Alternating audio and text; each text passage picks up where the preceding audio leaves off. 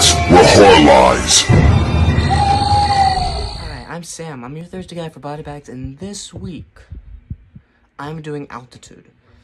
It was made in 2010, and it's one of those kind of movies that were just made in that time where it's like kind of movie, you know, like Darkness Falls, Boogeyman, movies like those. It's not like that kind of movie, but you could definitely tell the style of it's kind of like, okay, you know, a teen movie. Anyways, I thought it was really interesting. Alright, so the story is there's these 5 teens that are, like, I guess a band, or maybe 4 of them were a band, and then, like, the main girl, or maybe, like, they're gonna go, it was kind of confusing on that part. Well, not, like, it was confusing. I couldn't tell if they were in a band, because some of them had guitars, or if they were just going to a concert. Anyways, point is, they were gonna go to this place, and they were gonna take a small plane, right? You know, 5 people, one of those small, you know, planes, right? Anyways, something bad happens with the plane, and then they end up, you know, they keep going up, and then they end up in this weird dark black cloud. You know, this is during the day, so you know white clouds, and then there's this big black cloud, and they fly into it, you know, an accident because, you know, their steering wheel is broken, and then weird stuff starts happening. So I mean, when you watch the movie from the beginning to the end, it's really interesting because I'm about to spoilers, alright? Because this movie is almost like time travel.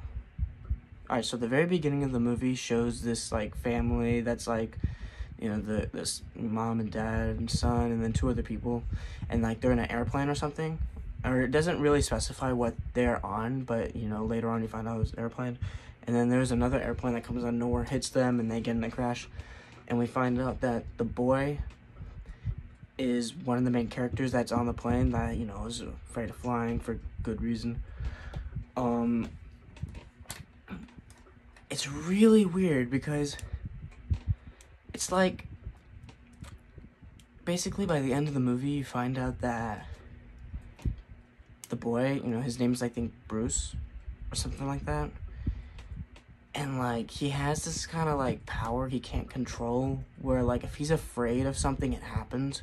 So, like, it's, like, the very beginning of the movie, I guess he saw, like, some magazine of, like, you know, airplanes crashing or whatever. He was afraid, and the next thing you know, an airplane crashes into him. It's like, oh, look at that. And he has this comic book that I guess he saw, that he saw and was just afraid of it happening, and it ends up happening. Almost verbatim. To the comic book. And then by the end of the movie he starts realizing his power, and then he ends up being in the plane that ends up hitting his plane at the beginning of the movie. So I mean, like, the way it was, I guess, is that, you know, his feeling, he could, like, it's almost like he was like the boy from that one Twilight Zone episode where he could, like, you know, where it was almost like playing God kind of thing, where the boy could do this or that, you know, make people like a jukebox or whatever. I forgot, but it was almost like that, except he didn't know how to control it, and it was very based on his feelings. And it just kind of reminded me, it's like, imagine if, like, David Dunn from Unbreakable, you know, he started to realize he had superpowers and then, you know, died at the end of the movie. It's like, it was seriously like that because, you know, spoiler alert, they died at the end of the movie. Because their plane lost fuel. Anyways, I mean, it was kind of confusing because you don't understand what they're trying to make out for the movie. So, I mean, I think there's, like, 2 things I could think of, like, how to make sense of the movie. It could be that the movie's kind of in a loop, right? Where basically, kid gets a plane crash, gets on a plane like 10, 15 years later, goes through hell, basically, and then basically goes back in time and accidentally causes himself to go through basically all that over and over and over again. And then finally they broke the cycle because, you know, at the end of this movie, they see the plane, they're able to steer off, and then, you know, the plane crash doesn't happen. And then, you know, kind of think of it like the Call of Duty zombie storyline from World at War to Black Ops 4, you know, the Treyarch games, where basically the story was kind of like in a loop over and over and over again until finally main characters break the cycle. And then, you know, it was kind of like that. Or I guess another way you could just view it,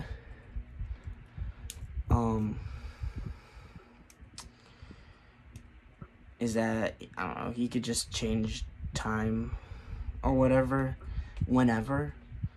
And it's like if, you know, it's like if Marty McFly or some guy like that could, like, you know, throughout his life, he can change everything or change time. Because, I mean, it feels like this character can basically play God, but he ends up dying at the end of the movie.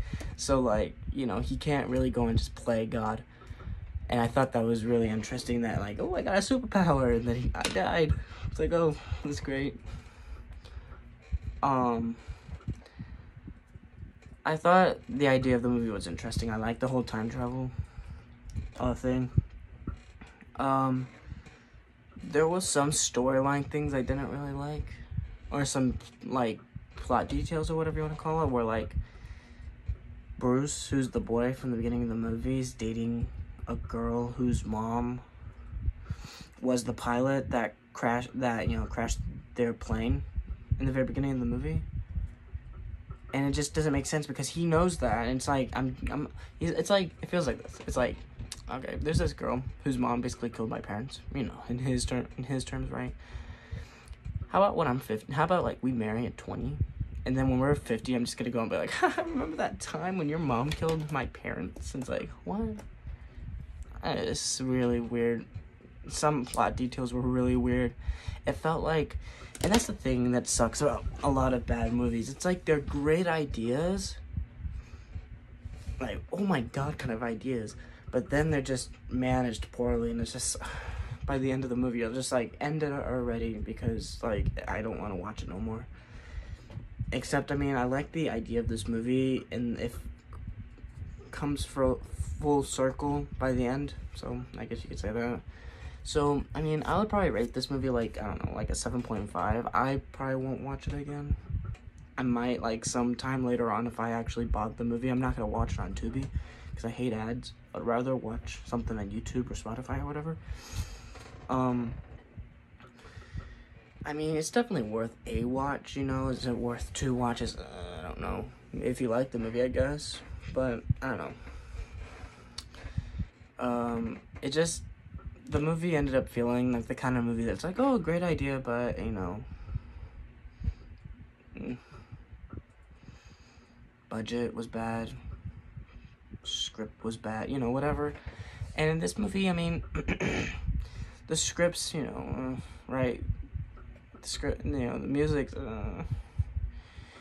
the acting's, so, I mean, overall, the movie itself was but I love the idea of the movie, and I thought that was really good. Anyways, I'm Sam. I'm your Thursday guy for BodyBags.